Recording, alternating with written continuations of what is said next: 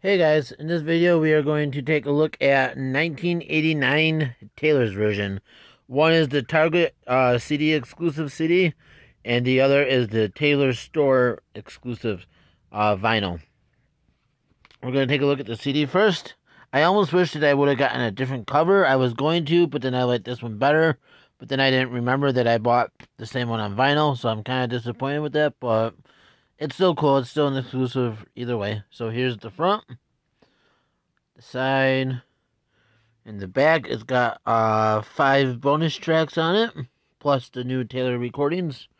And it comes with a poster, which is kind of disappointing. I thought the poster would be cooler than what it was, but you know, what are you gonna do? Yeah, I don't understand why she used that, but what are you gonna do? Like I said, the CD is the Target version. There was like 5 of them, there's like 3 or 5 of them. I don't remember which. There's a green one, a blue one, and a red one, I think. But mine was the yellow one.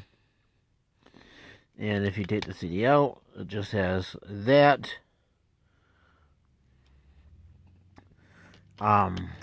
So we're going to take a look at the vinyl.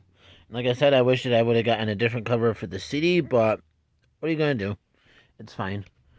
The vinyl was an exclusive at her web store for 48 hours. Here is the color of the vinyl. It is yellow. It is a gatefold with some. See, I almost wish that she would have used like that picture or something, or you know, any one of these pictures instead. And then here's the other side. But what are you gonna do?